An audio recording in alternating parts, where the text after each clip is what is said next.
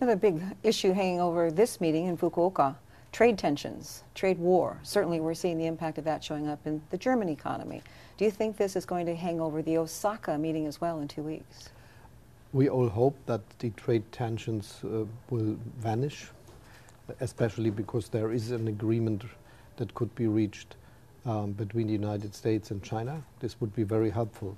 If we look at the growth of the world economy, we see that these pending questions are having really an impact on the development of the world. And when these man-made problems could be solved by men, this would be a solution. I have to ask you, in terms of the economy, Jens Weidmann, his name has come up many times as possibly being the next president of the European Central Bank.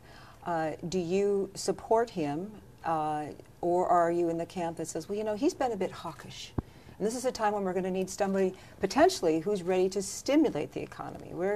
How are you sorting that question out in his case? He is a very good central banker, and anyone is admitting this. We are now discussing in Europe about how we will take our decision. It will be a common decision of all the different countries involved, and I think we will make it. Do you support him? He is a very good guy, as I already said, and there is a procedure how we discuss this question, and this is starting. How about Italy? Looks like the Euro area, the Eurozone leaders are looking at launching, you know, some kind of order against them because they're falling out of compliance on their budget. Was that discussed here at the G20, and where do you expect that to go?